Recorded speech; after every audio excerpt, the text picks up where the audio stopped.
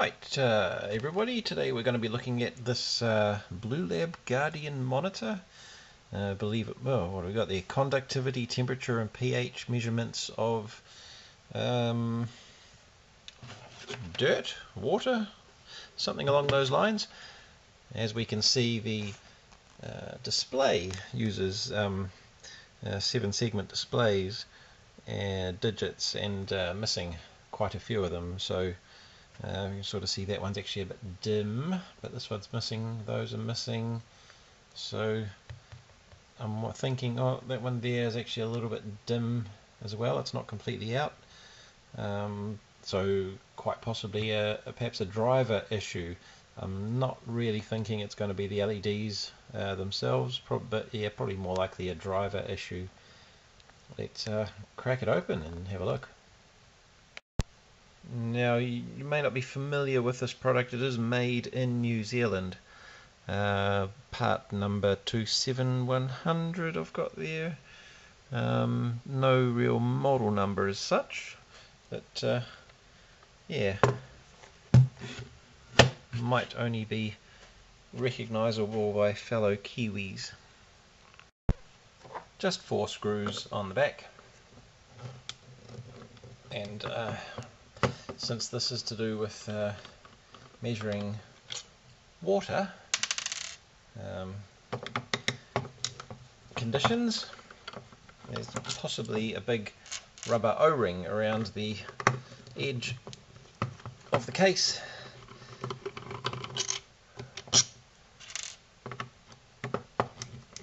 Let's hope it stays in one piece when we open that up.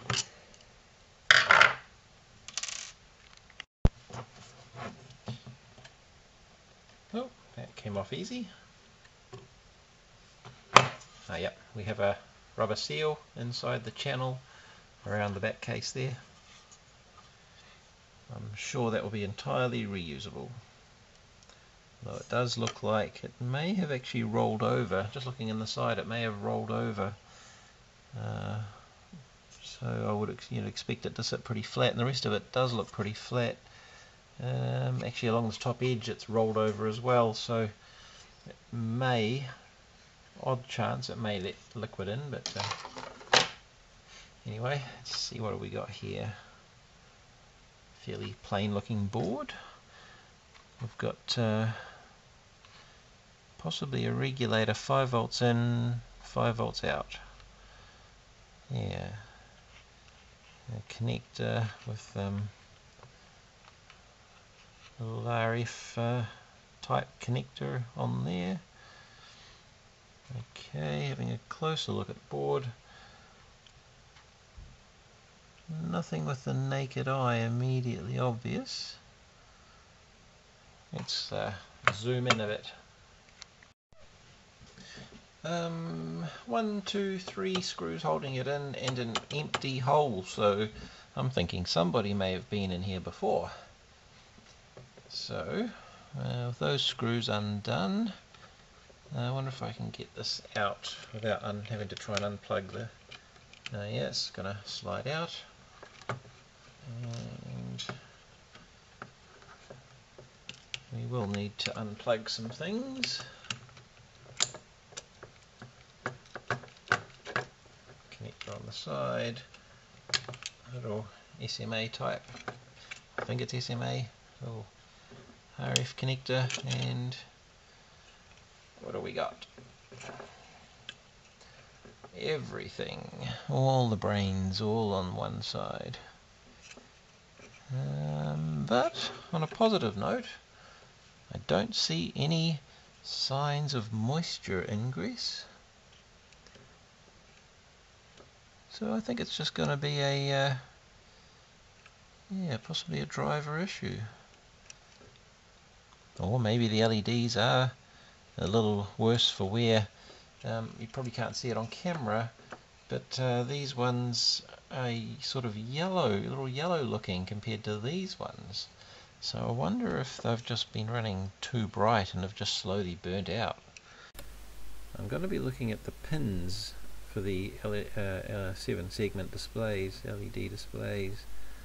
Just make sure these solder joints are any good. and I'm not convinced that they are. If we have a look, kind of looks like it could have come away there from the solder joint there. Let's zoom in a bit.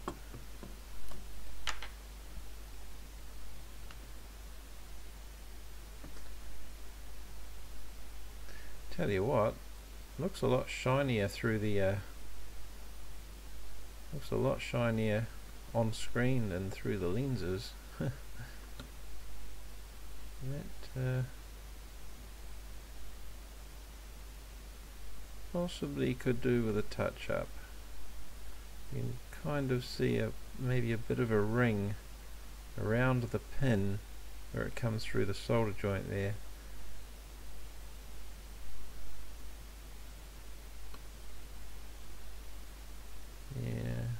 Yeah, it's definitely worth touching them up, I think. Now if we go have a look at these other ones just briefly, some of them kind of look the same. They kind of look like there's a possible dry joint, as it's called. Alright, let's see if we can prove those solder joints. Let's power it on while it's out and give everything a bit of a wiggle. Here we go. ERR.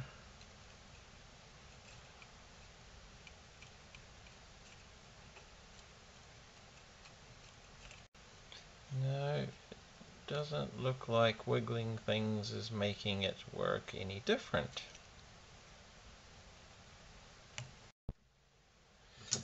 So what I'm going to do is just run over these contacts. We'll rule that out to make sure that absolutely isn't the problem. Now that I've got so many extra input devices, I've got cables running for Africa, so I need to do some cable management at some point, but that's behind the scenes. So let's just tickle these up. There doesn't appear to be any conformal coating on this board, so nice and easy to do, and be interesting to see. They've obviously got these displays hooked up through through some shift registers or something, because with all these pins, the microcontroller only has so many outputs, so the only way to use the limited number of outputs to drive a larger number of inputs is to use something like a shift register. You have a chip for each display. All of the inputs are connected together from the pins out of the microcontroller, and all of the chips can receive or do receive the same information that is to be displayed, but then you have a separate line for chip select, and when you activate that, only the chip that's been selected gets to actually output the data that is supplied, and so only those LEDs light up, and this is done in extremely rapid succession, so the displays are technically flickering in a state of constant update, unless of course I suppose the shift register is latched and it doesn't need updating. It can just stay latched until it's selected again, but it would be updated quite rapidly and you'd never see it with the naked eye.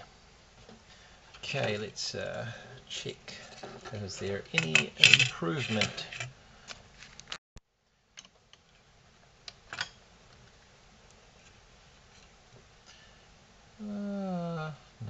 No improvement. Still the same faded lights there and missing lights here, and yeah, alright. Let's keep looking. Okay, so we'll see, let's identify these driver chips. What we need to do is decide if they're getting, or if they're putting out the right output to the segments to light them up. Then we could decide if the segment itself is faulty. Otherwise we need to find out if the input is inadequate, but because we've got partial brightness, I'm inclined to say it could be a driver fault still. But that would mean all of them were faulty. You can clearly see here the bottom ones are dimmer, the top one there is dimmer. They shouldn't be like that. So the only other time I had a fault on a display driven like this was with an internal PCB fault, and there was a short amongst the tracks, but that was causing a lot of them to light up dim when they shouldn't. But we're missing segments, so the AMS chip AS1108WL. Okay, so here's the data sheet. It is a display driver as guessed, and it uses it's got serial I/O, individual segment control, all the bells and whistles, supply voltage 2.7 to 5.5. So let's check that, shall we? Let's make sure we've got proper voltage on these so that they can operate. And pin 16 is our VDD pin there. Pin 16, positive supply voltage. So let's check that and make sure that they have what they need to operate. Okay, we have a scope on the screen now, and we'll go check pin 16 and make sure we're at what are we, 2 volts per division, 11, 12, 13, 14, 15, 16, and we got 5 volts there. Well, that's good. So next what we'll look at is the display driver, and we've got these dig 0 to 3 pins and the seg A through G and a decimal point. The dig 0 through 3 lines, 4 common cathode driver lines, a sync current from the display, and then we have the seg A through G, which are 7 segment display lines which source current to the display. And obviously when a segment's having current sourced to it, the respective cathode line should be pulled to ground as well so that it lights up. So we know one of them, the center display, is flashing ERR for error. That's because we don't have the sensors plugged in, I believe. It's not getting a valid reading. So with the first R missing the top of the R, which is the center segment, we should look at that first. I think we know it should be lit up, so it's a good place to start. So I found the data sheet for the display. It's an NFD 5641 display unit, and this is how it's configured internally. So this is how we can see that, look, the dig 1, 2, 3, 4 lines are common cathode. Each digit, digit 1, digit 2, digit 3, digit 4, all of the segments on one particular digit have a common cathode, and that relates back to our data sheet where we had the separate digit pins. So obviously each one can drive 4 segment display, 4 number digit display. So that's pretty neat. And here's pins, what do we got? 11, 7, 4, 2, 1, 10, 5, 3. So the data sheet I haven't seen doesn't give me which pin numbers which segment. But what we do know is that we're looking for digit 3 as far as this missing R is concerned, and segment G, because E and G form the R and G is not lit up, and that's on segment 3. So gotta find the I wonder if it's not the cathode for that digit that's not working, because we are getting segment E. So it's not the cathode, which is good to know. So yeah, but it is pin is G. G is the third to last one, pin 10. Need to figure out which one's pin 10 on this display. But as you can see, we've got a picture, but we've got no pin position. So let's see what we can work out. In hindsight, I probably didn't need to do any of that, because logic dictates thusly: pin 10 drives our G segment. The one what we're missing is on digit 3. Digit 3 does have the E segment. So for that to be able to light up, then the cathode driver, common cathode pin, must be grounded, and digit 4 has got the G segment lit up as well as the E segment, so we know that its cathode driver is working. And because the G segment's lit up and it is common to pin 10 through all of the digits, then we know that this segment must have the power on it as well, because they're all tied together. So I think we can conclude that the LED segments themselves have failed, and that the drivers are actually okay. And it kind of makes sense with some of them being a bit dim. They're just giving up. So yeah. Alright, so let's probe some of these pins and just have a quick nosy. So pin number 10 is going to be our drive, and if we have a look, we can see a frequency on there. It's obviously, well, it is pulse width modulated for brightness, and if we have a look at pin 8 and pin 6, there's pin 6, it has a signal there, and pin 8, oh, we slip onto it. So there's our pin 8. Must be a bad connection on the other side of that solder joint. There we go, pin 8. Yeah. So pin 8 and pin 6 are our 2 digits, and pin 10 has plenty of goings on as far as the LEDs being driven. So I think we can safely say that likely a display fault. So right ways up, that's how I've just sketched it out.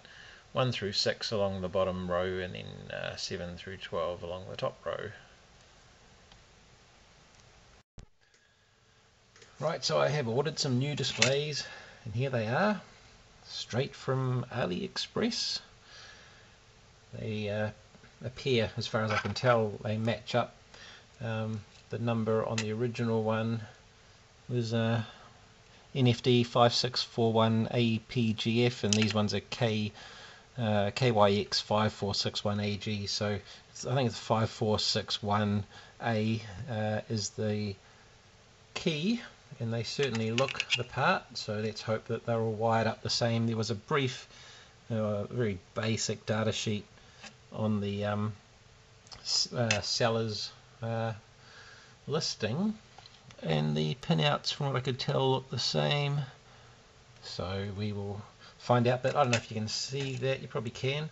The one on the top's the original one, very sort of yellow, faded yellow appearance on the segments, which may be an indication of them having expired, although it shouldn't be. So the LEDs under there will be sealed, but very cleaner looking on the new one. So let's put one of those on and see if it looks any better. In fact, why not just say we'll put them all on. We'll take our chances. We're pretty sure that that's the problem, so we'll put them all on and have a look. Alright, we're all soldered in. Looking good. Right way up. And now we just need to plug it in and see if it works. Or was I completely wrong all along? Place your bets. Plug it in. What do we got here? I'm missing one digit at the top, but all the rest are coming up. Why am I missing one digit at the top? Did I forget to solder a pin? Hope so. It's actually the whole top row, which is interesting. That sounds like a driver issue in this case. I don't think that we were having any driver issues. Pretty sure I didn't disturb anything else. Just give the board a bit of a wiggle. No, maybe it's just this one display. Ah, okay. Maybe I should have just held it in place to see if it lit up and then before I soldered it in. Okay, 3, 2, once again. Oh, what? So, looking at our pin out, pin 11 is the pin for all of the A segments, which are the top segments that are not lighting up. So we know that the top one works. So let's, and oh, we know the bottom one works as well. So let's grab our multimeter and put it in continuity mode. Get a beep when there's continuity. So I'm going to probe pin 11 and the control I see here, the pins going off to each segment. So let's start running down, and we find right away that the top left pin is connected to that segment, and if we run down the others, there is no beep. So let's check with the one at the bottom just to you know, because obviously each of these drivers are going to be wired the same, aren't they? You would hope. So the bottom set of numbers, pin 11 goes to the top right pin. Now if we have a look at the one in the middle and see what we've got. Okay, we've got no connection between pin 11 or the driver chip. So maybe that runs through the middle of the board. It does kind of look like a multi-layer board. Maybe it actually connects by the pad on the top side, and in removing this I may have damaged the pad, although I was pretty sure all the pins were loose before I pulled it out. But who knows? So what I'm going to do is run a jumper wire from pin 11 around to this pin at the top, and it should work. It really should. Okay, will it work?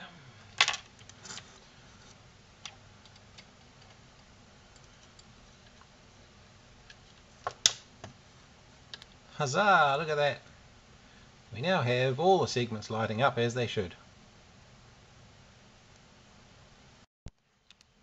So as a quick test, I put the probes in the water. It's a temperature, the big white one's the temperature conductivity probe, and the other one is a pH level meter probe. So if we have a look over here, and we've got the top conductivity 0.1, I don't know what scale it is, it's got ECCF on the side, 18 degrees C would be about right, and 6.4 pH. So I don't know what's a good pH to drink, but it tastes fine to me. Well, thanks for watching, yeah, hopefully it taught you something, or otherwise it's just a quick how-to. If you own one of these with missing segments, just replace the LEDs blindly. Anyway, have a good one. See ya.